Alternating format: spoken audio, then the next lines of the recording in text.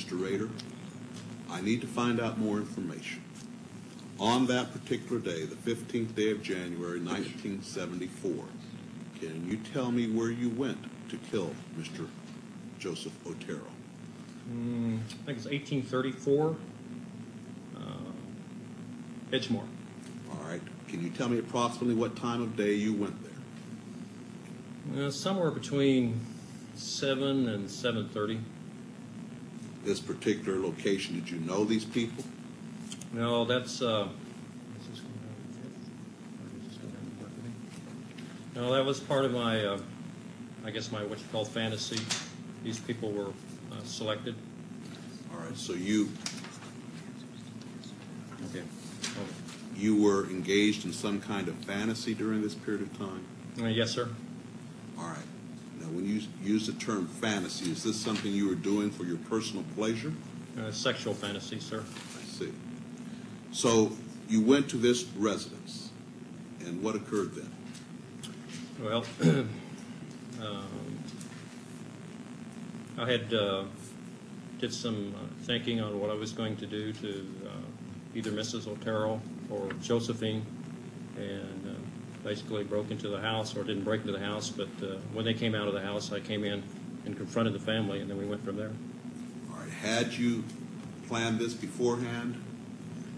To some degree, yes. After I got in the house, I lost control of it, but it was, you know, in the back of my mind, I had some ideas what I was going to do, but I basically panicked that first day. So Beforehand, did you know who was there in the house? I thought Mrs. Otero and the two kids, the two younger kids, were in the house. I didn't realize Mr. Otero was going to be there. All right. How did you get into the house, Mr. Rader? I came through the back door, cut the phone lines, waited at the back door, had reservations about even going or just walking away, but pretty soon the door opened and I was in. All right. So the door opened. Was it open for you, or did something? I think one of the kids, I think the junior, or not junior, yes, the younger, Joseph, opened the door. He probably let the dog out because the dog was in the house at that time. All right. When you went into the house, what happened then? Well, I confronted the family, pulled a pistol, confronted Mr. Otero, and asked him to, you know, that I was there to, basically, I was wanted to get the car. I was hungry, food, I was wanted, and asked him to lie down in the living room. And at that time, I realized that wouldn't be a really good idea, so I finally, the dog was a real problem, so I asked Mr. Otero if he could get the dog out. So he had one of the kids put it out, and then I took him back to the bedroom. You took who back to the bedroom? The family, to the bedroom, the 4 members. All right. What happened then? At that time, I tied him up. While still holding him at gunpoint? Well, in between tying and yes. Yeah. All right. After you tied them up, what occurred? Well, they started complaining about being tied up, and I re-loosened the bonds a couple of times. Tried to make Mr. Otero as comfortable as I could. Apparently had a cracked rib from a car accident, so I had him put a pillow down for his head. Had he put a, I think he's a Parker or a coat underneath him.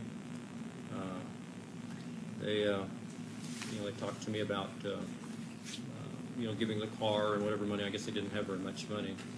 And there I realized that, I didn't have a mask on or anything. They already could ID me, and made a decision to go ahead and put him down, I guess, or strangle him. All right. What did you do to Joseph Otero Sr.? Joseph Otero? Yeah, Okay. Joseph Otero Sr., Mr. Otero, the father. I put a plastic bag over his head and then some cords and then tightened it. And this was in the bedroom? Yes, sir. Did he, in fact, suffocate and die as a result of this? Not right away. No, sir, he didn't. What happened? Well, after that, I did Mrs. Otero. I had never strangled anyone before, so I really didn't know how much pressure you had to put on a person or how long it would take. But Was she also tied up there in the Yes, bedroom? yeah, both her hands and their feet were tied up. She was on the bed. Where were the children? Josephine was on the bed, and Junior was on the floor at this time. So we're talking first of all about Joseph Otero. So you'd put the bag over his head and tied it, and he did not die right away. Can you tell me what happened in regards to Joseph Otero? He moved over real quick like, and I think tore a hole in the bag, and I could tell that he was having some problems there. But at that time, the whole family just went, they went panicked on me, so I worked pretty quick. I got What did Mrs. you, you worked pretty quick. Well, What I mean, did you do? I strangled Mrs. Otero, and she went out, or passed out. I thought she was dead. She passed out. Then I strangled Josephine. She passed out, or I thought she was dead. And then I went over and put a bag on Junior's head, and then if I remember right, Mrs. Otero came back. She came back and. Sir, let me ask you about Joseph Otero Sr. You Senior? indicated he had torn a hole in the bag. And what did you do with him then?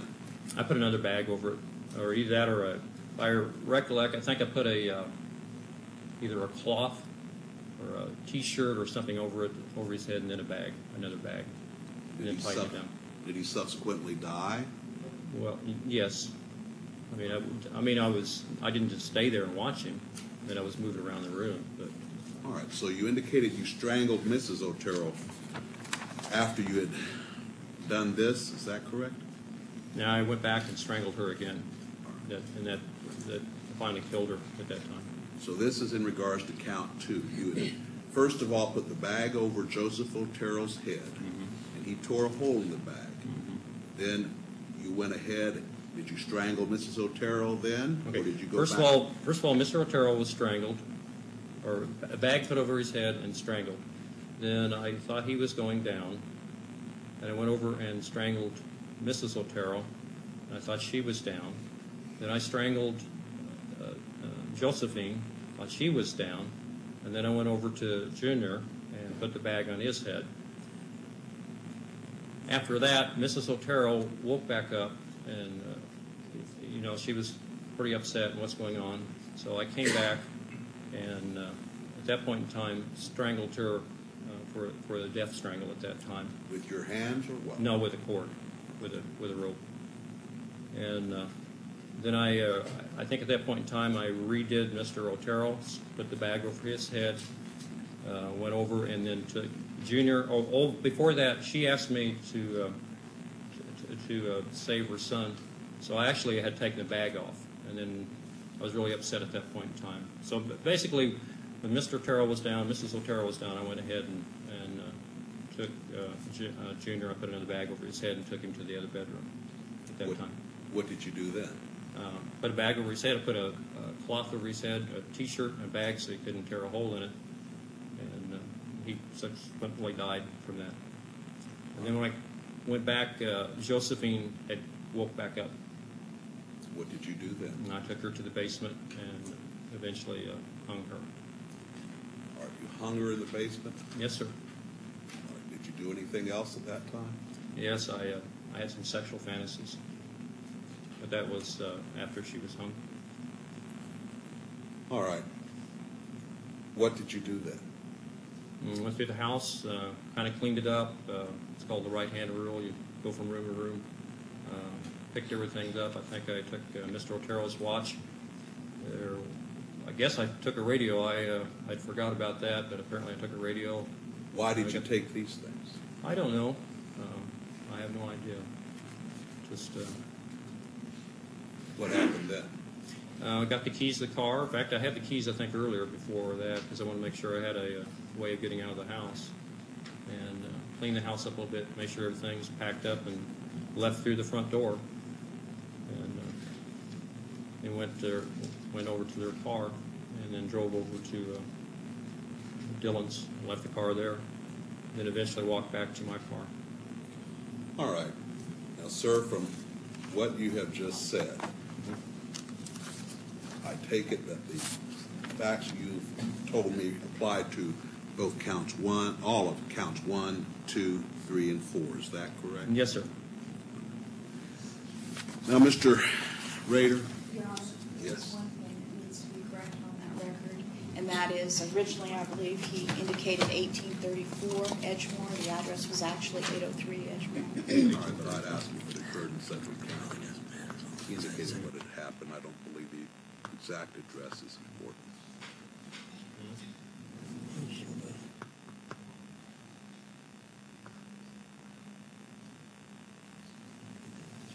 All right, Mr. Rader, we will now turn to count 5. In that count, it is claimed that on or about the 4th day of April, 1974, in Sedgwick County, Kansas, that you unlawfully killed Catherine Bright maliciously, willfully, deliberately, and with premeditation by strangulation and stabbing, inflicting injuries from which she did die on April 4th, 1974. Can you tell me what occurred on that day?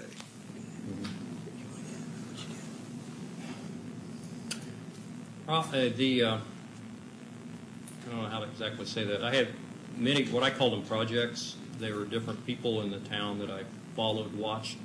Kathleen Bright was one of the next targets, I guess, as I would indicate. How did you select her? Just driving by one day, and I saw her go in the house with somebody else, and I thought that's a possibility. There was many places in the area.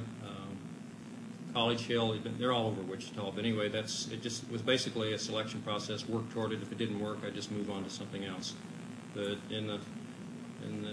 my kind of person, stalking and scrolling, you go through the trolling stage and then a stalking stage. She was in the stalking stage when this happened. All right, sir. So you identified Catherine Bright as a potential victim. Yes, sir. What did you do here in Sedgwick County then? Pardon? What did you do then here in Sedgwick County? On this particular day, Yes. I broke into the house and waited for her to come home. How did you break into the house? Through the back door on the east side. All right, and you waited for her to come home. Where Yes, did sir. you wait? In the house there, probably close to the bedroom. I walked to the house and kind of figured out where I'd be if they came through. All right. What happened then? She and Kevin Bright came in. I wasn't expecting him to be there. And come find out, I guess they were related. That time I approached him and told him I was wanted in California, needed some car. Basically the same thing that I told the Turtles. Kind of ease him, make him feel better. And proceeded to, I think I had him tie her up first, and then I tied him up, or vice versa. I don't remember right now. At that time. Let me ask, you indicated you had some items to tie these people with. Did you bring these items, both the Oteros and to this location? The Oteros I did. I'm not really sure on the Brights. There was some, when I was working with the police, there was some controversy on that. Probably more likely I did, but if I had brought my stuff and used my stuff, Kevin would probably be dead today. All right. I'm not bragging on that. It's just a matter of fact. It's the bonds I tied him up with that he broke them. So, and that, All right. and maybe same with Catherine. It got out of hand. All right. Now, you indicated that you believe you had Kevin tie Catherine up. Tell me what happened then. Okay. I moved, after, I really can't remember, Judge, whether I had her tie him up or she tied him up. But anyway, I moved her to another bedroom, and he was already secure there by the bed. I tied his feet to the bedpost, on the bedpost, so he couldn't run. Kind of tied her in the other bedroom, and then I came back to strangle him. And at that time, we had a fight. Were you armed with a handgun at that time also? Yes, I had a handgun. What happened when you came back? I actually had two handguns. When I started strangling, either the parent broke or he broke his bonds, and he jumped up real quick like.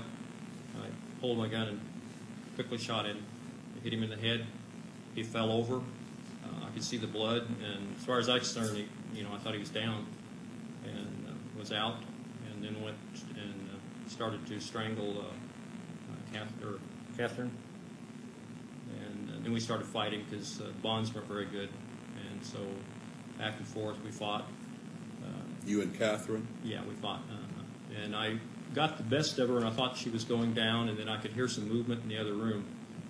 So I went back, and Kevin, no. I thought she was going down, and I went back to the other bedroom where Kevin was at, and I tried to re-strangle him at that time. And he jumped up, and we fought, and he at that time shot me because he got the other pistol that was in my shoulder here.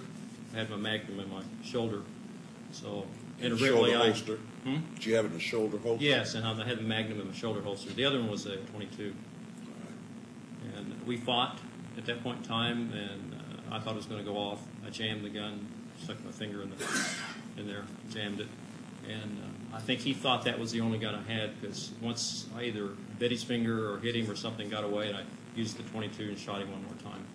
And I thought he was down for good that time. All right, so you shot him a second time. Yes, sir. What happened then? Went back to finish the job on Catherine, and she was fighting. And at that point in time, I'd been fighting her, and then I heard some. I don't know whether I was basically losing control. The strangulation wasn't working on her, and I used a knife on her. You say you used a knife on her. Yes. What did you do with the knife? I stabbed her. She said either stabbed 2 or 3 times, either here or here. Maybe 2 back here and 1 here, or maybe just 2 times back here. You were pointing to your lower back and your underneath the ribs. And your lower abdomen. Yeah, underneath the ribs, up underneath the ribs.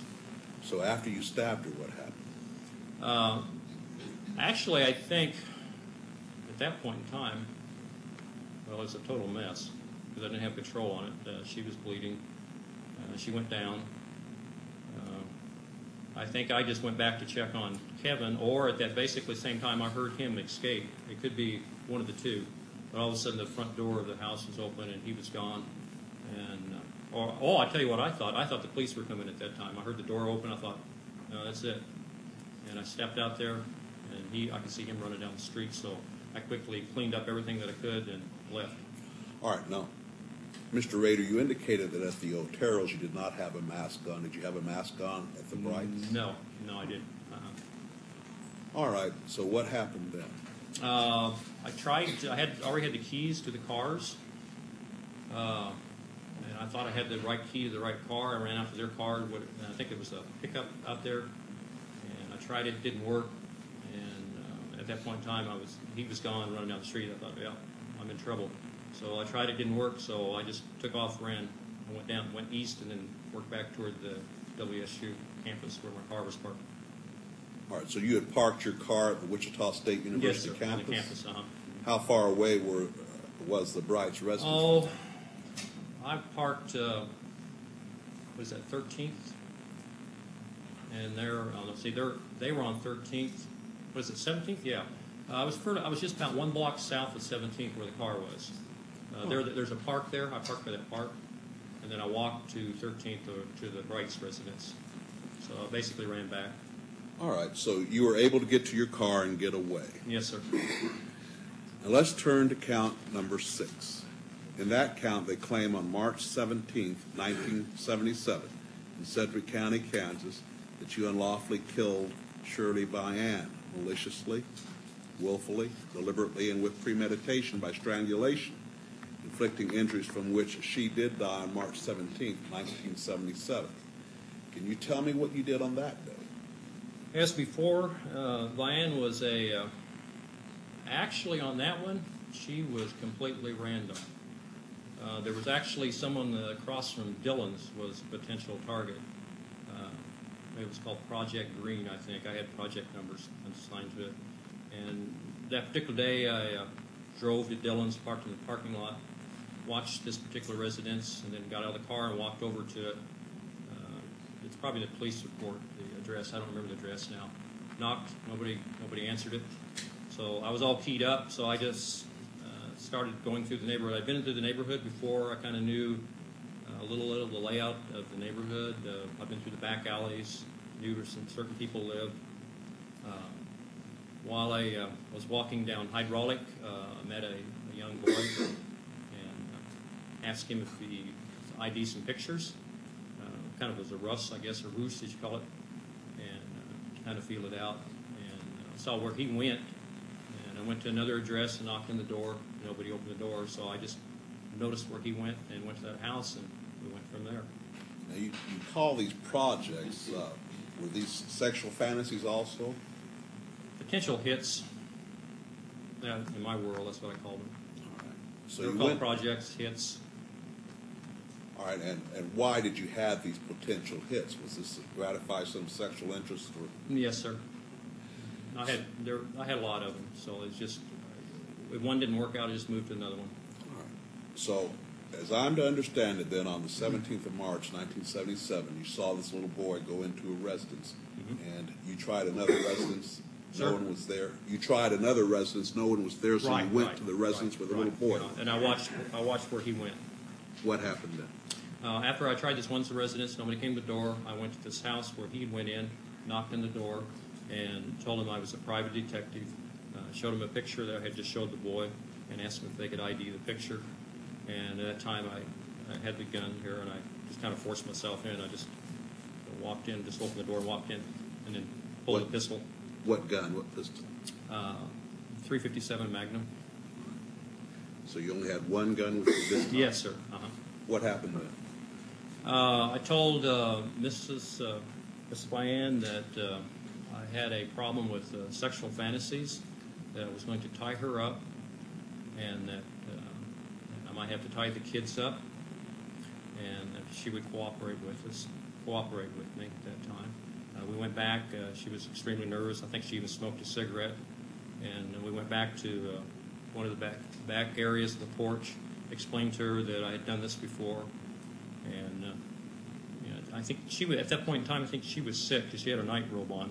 And I think if I remember right, she had been sick. And I think she came out of the bedroom when I went in the house. So anyway, we went back to her bedroom, and I proceeded to tie the kids up, and they started crying and got real upset. So I said, "No, this is not going to work." So we moved them to the bathroom.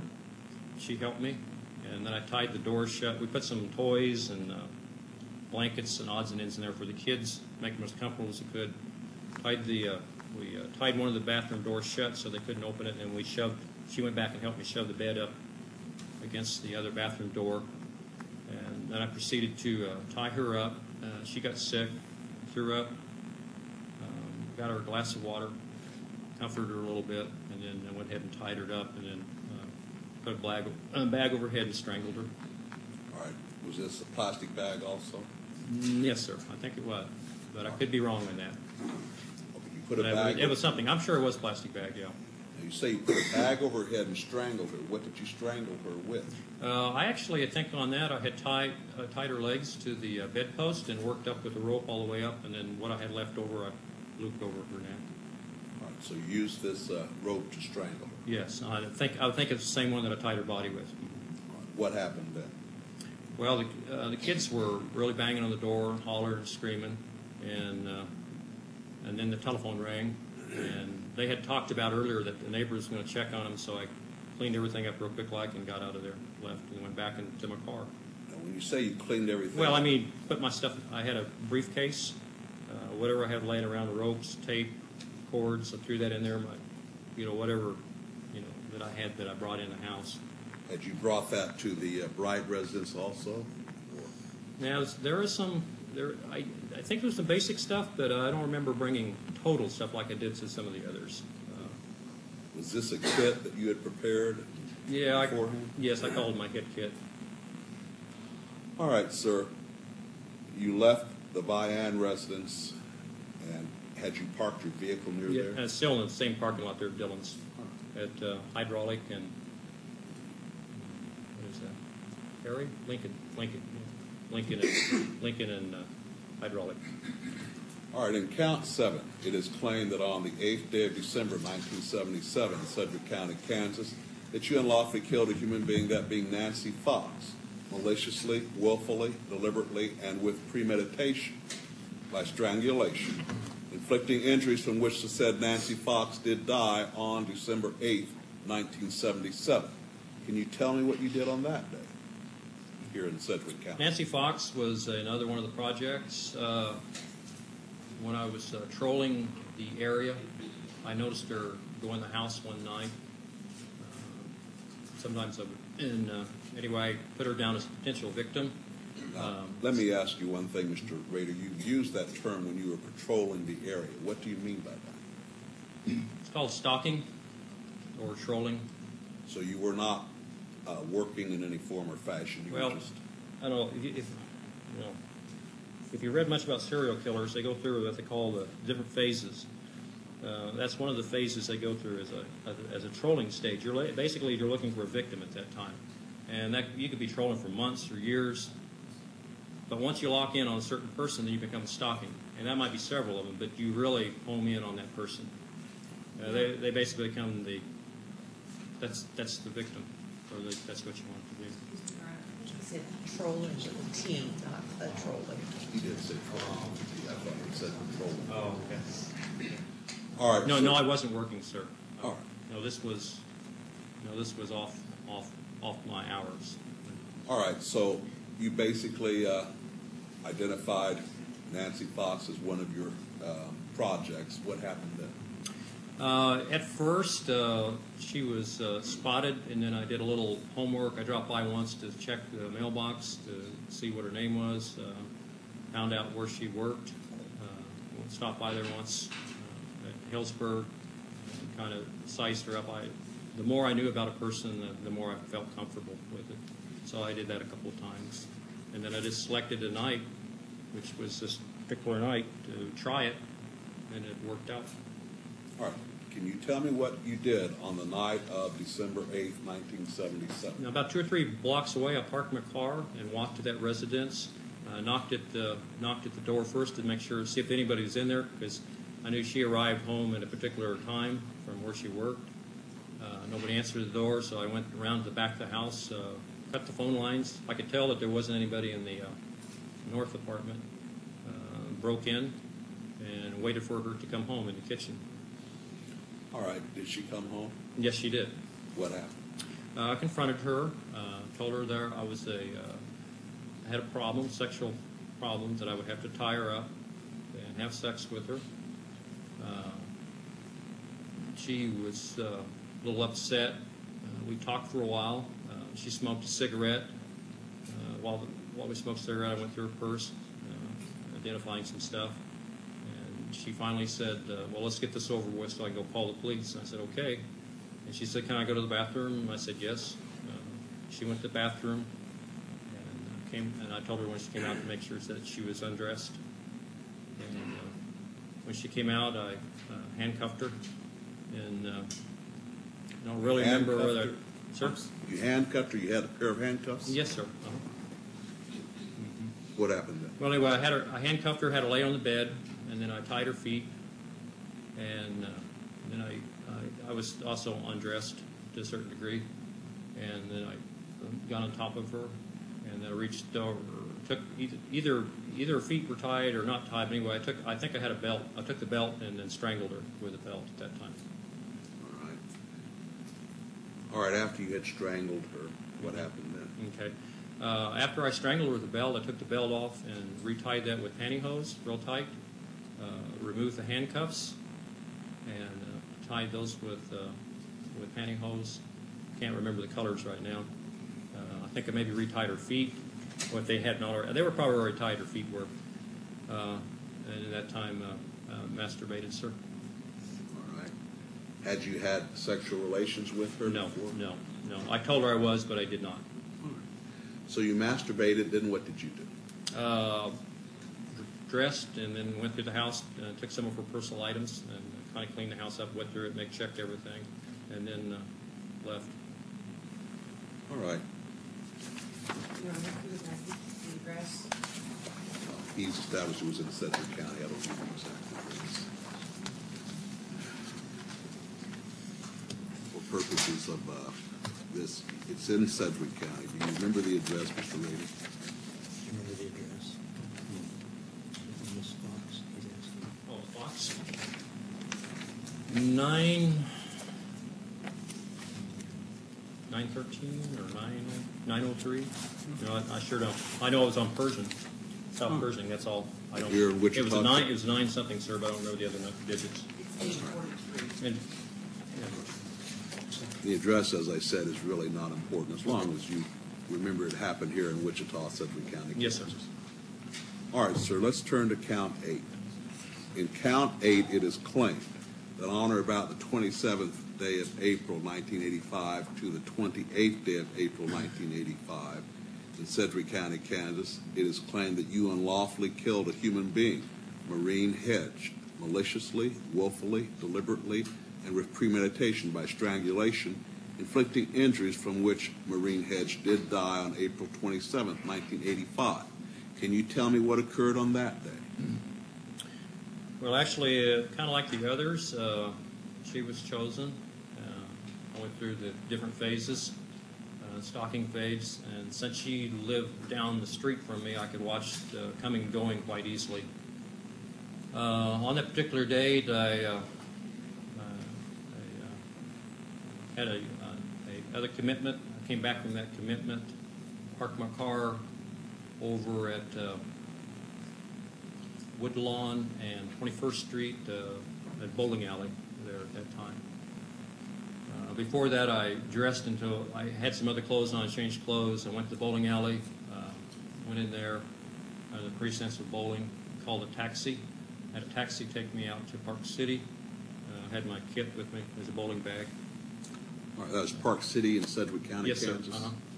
All right, you had the taxi take you to Park City. What happened then? There, I pretended that I was a little drunk. I just took some beer and washed it around my mouth, and the guy could probably smell the alcohol on me. I told him to let me out so I could get some fresh air, and I walked from where the taxi let me off over to her house. All right, where does she live? 62, 42,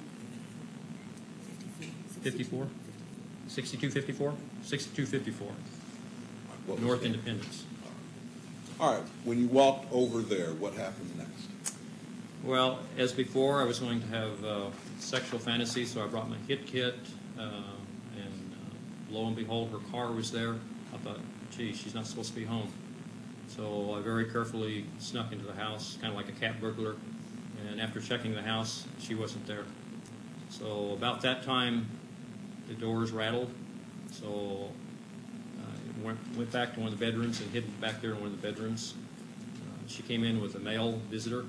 They were there for maybe an hour or so. He left. I waited till wee hours in the morning, and then proceeded to sneak into her bedroom and flip the lights on real quick, or I think the bathroom lights. I didn't want to flip her lights on, and she screamed, and I jumped on the bed and strangled her manually. All right. Now, were you wearing any kind of disguise or mask at this time? No. You indicated this woman lived down the street from you. Did she know you? Casually, we'd walk by and wave. She liked to work in her yard as well as I liked to work. It's just a neighborly type thing. It wasn't anything personal. I mean, just a neighbor. All right, so she was in her bed when you turned on the lights in the bathroom? Yeah, the bathroom, so I could get some light in there. All right, what did you do then? No, I manually strangled her when she started to scream. So you used your hands? Yes, sir. And you strangled her? Did she die? Yes. All right, what did you do then? After that, since I was in the sexual fantasy, I went ahead and stripped her, and probably went ahead and I'm not sure if I tied her up at that point in time. But anyway, she was nude, and I put her on a blanket, went through her purse, some personal items in the house, figured out how I was going to get her out of there. Eventually moved her to the trunk of the car. Took the car over to Christ Lutheran Church. This is with the older church. And took some pictures of her. All right, you took some photographs of her. What kind of camera did you use? Poor Lord.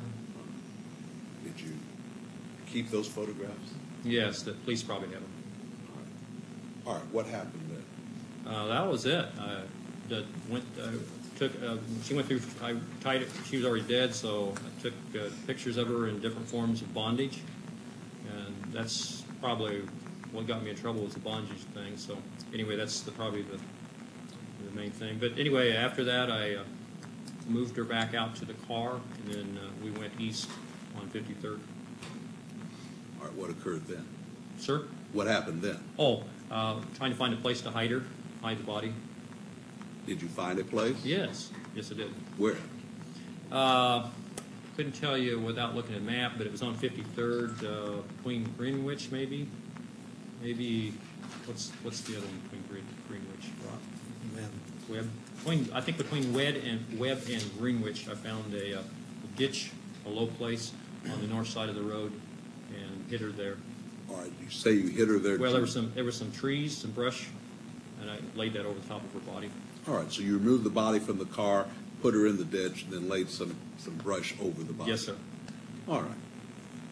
Sir, in count 9, it is claimed on or about the 16th day of September 1986 in Sedgwick County, Kansas, that you unlawfully killed a human being, Vicki Wegerle, maliciously, willfully, deliberately, and with premeditation by strangulation, inflicting injuries from which the said Vicki Wegerle did die on September 16th, 1986.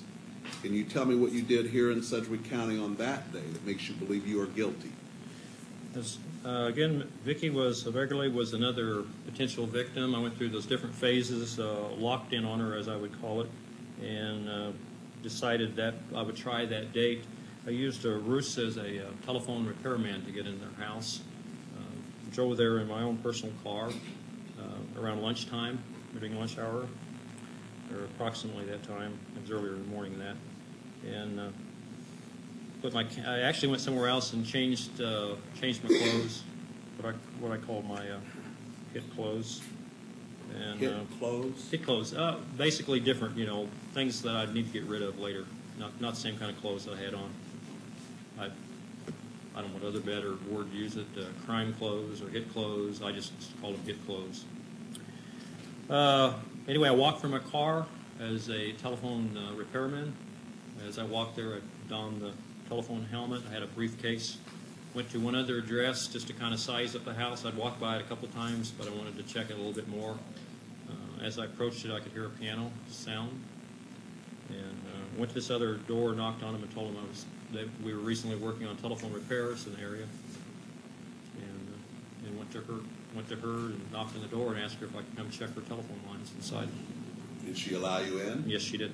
What happened then? Went over and found out where the telephone was, simulated that I was checking the telephone. I had a make-believe instrument, and after she was looking away, I drew a pistol at her and asked her if she'd go back to the bedroom with me. Was this the same .357 Magnum you'd used? No, earlier? this was a different one. Different pistol. Or you asked her to go back to the bedroom with you after drawing a pistol on her? Yes, sir. What happened then? I told her, we went back to the bedroom, I told her I was going to have to tie her up. She was very upset, and I think I used some material that was in, and that's another thing, I'm not sure, but I think I used the material that they had in their bedroom, and after I tied her hands, she broke that and we started fighting, and we fought quite a bit back and forth. All right, she was physically fighting you? Oh, yeah. Yes, sir. Mm-hmm. What happened then? Finally got the hand on her and got a nylon sock and started strangling her. So you wrapped the stocking around her neck? Yes. Mm-hmm. What happened then? I finally gained on her and put her down, and I thought she was dead, but apparently she wasn't. But after she was down and not moving anymore, I rearranged her clothes a little bit and took some quick photos. I think 3 of them, if I remember. And then after that, there was a lot of commotion. She had mentioned something about her husband coming home, so I got out there pretty quick. The dogs were raising a lot of cane in the back. The doors and the windows were all open to the house. There was a lot of noise when we were fighting, so I left pretty quickly after that. Put everything in the briefcase and had her. I'd already gone through her purse and got the keys to the car and used their car for my getaway car. All right, now you indicate that you thought that she was dead. Did you discover later that she was not dead? Yes, I guess the paramedics arrived and they tried to attempt to revive her, and that failed. I don't know whether she died there or on the way to the hospital or at the hospital. I don't recollect. But you later found out that she did die as a result of your strangulation. Yes. Now, sir, let's turn to count 10. In that count, it's claimed that on or about the 18th day of January 1991 to the 19th day of January 1991 in the county of Sedgwick, state of Kansas, that you did then and there unlawfully kill a human being, that being Dolores E. Davis, maliciously, willfully, deliberately, and with premeditation by strangulation, inflicting injuries from which the said Dolores E. Davis did die on January 19th, 1991. Mr. Rader, please tell me what you did here in Sedgwick County, Kansas on that day that makes you believe you're guilty. That particular day I had some commitments. I left those, went to one place, changed my clothes, went to another place, parked my car, finally made arrangements on my hit kit, my clothes, and then walked to that residence. After spending some time at that residence, it was very cold at night. Had reservations about going in. I had cased the place before, and I really couldn't figure out how to get in, and she was in the house, so I finally just selected a concrete block and threw it through the plate glass window on the east and came on in. All right, where is this residence located? It's on Hillside, but I couldn't give you the address. I know it's probably 61, probably 62 something. Oh, it's 62 something. North or south? North Hillside. All right, so you used a concrete block to break the window? Mm-hmm. Plate glass window, patio door. Mm-hmm. What happened then? Noise. I just went in. She came out of the bedroom and thought that a car had hit her house, and I told her that I used the roofs of being wanted. I was on the run. I needed food, car, warm up, and I asked her. I handcuffed her and kind of talked to her. Told her that I would like to get some food, get her keys, her car, and kind of rest assured, talked with her a little bit and calmed her down a little bit. And then eventually I checked, I think she was still handcuffed. I went back and checked out where the car was, stimulated getting some food, odds and ends in the house that I was leaving. Then went back and removed her handcuffs and then tied her up. And then eventually strangled her. Or you say eventually strangled her? Well, after I tied her up, I went through some things in the room there and then strangled her. All right, you say you went through, were you looking for something? Mm-hmm. Well, some personal items, yes. I took some personal items from there. Did you take personal items in every one of these incidents? I did on the hedge. I don't remember anything of Vicky's place. The Oteros, we got the watch and the radio. I don't think I did any at Bright's. Vian's, no, I don't think so. Fox, yes, I took some things from Fox. It was hit and miss. All right. But Probably if it was a controlled situation where I had more time, I took something, but if it was a confusion and other things, I didn't, because I was trying to get out of there. All right, so in regard to the Davis matter, you went around the room, took a few personal things. What did you do then? Strangled her. What did you strangle her with? Pantyhose. All right, what happened then? Did she Kind of like Mrs. Hedge. I already figured out I had a plan on leaving and put her in a blanket and drug her to the car and put her in the trunk of the car. So you were able to strangle her to death with these pantyhose? Yes, sir. All right, you put her in your car. In her car. In the car. Her car. The trunk of her car. What happened then? I really had a commitment I needed to go to, so I moved her to one spot, took her out of her car. This gets complicated. Then the stuff I had, clothes, gun, whatever, I took that to another spot in her car, dumped that off. Okay. Then took her car back to her house, left that, let me think now. Okay. In the interim, I took her car back to her house. In the interim, I realized that I had lost one of my guns. I dropped it somewhere. So I was trying to figure out where my gun was. So I went back in the house, realized I had dropped it when I broke the plate glass window. It dropped and fell on the floor right there, and I found it right there.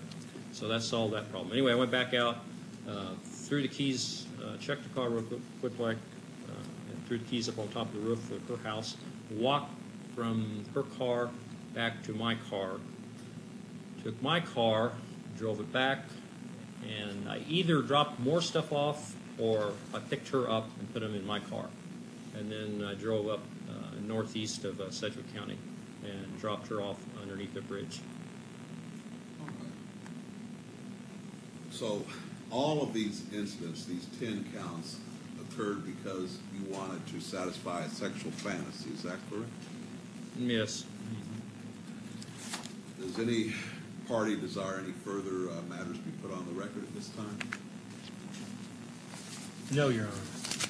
All right, you may be seated, Mr. Rader.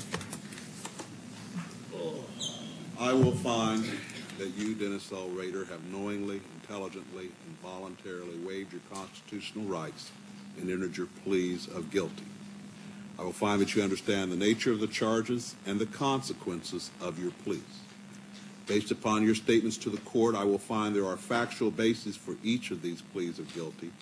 I will accept these pleas of guilty and adjudge you, Dennis L. Rader, guilty of murder in the first degree in count 1, a Class A felony, murder in the first degree in count 2, a Class A felony, murder in the first degree in count 3, a Class A felony, murder in the first degree in count 4, a Class A felony, murder in the first degree in count 5, a Class A felony, murder in the first degree in count 6, a Class A felony, murder in the first degree in count 7, a Class A felony, murder in the first degree in count 8, a Class A felony, murder in the first degree in count 9, a Class A felony, and murder in the first degree in count 10, a Class A felony.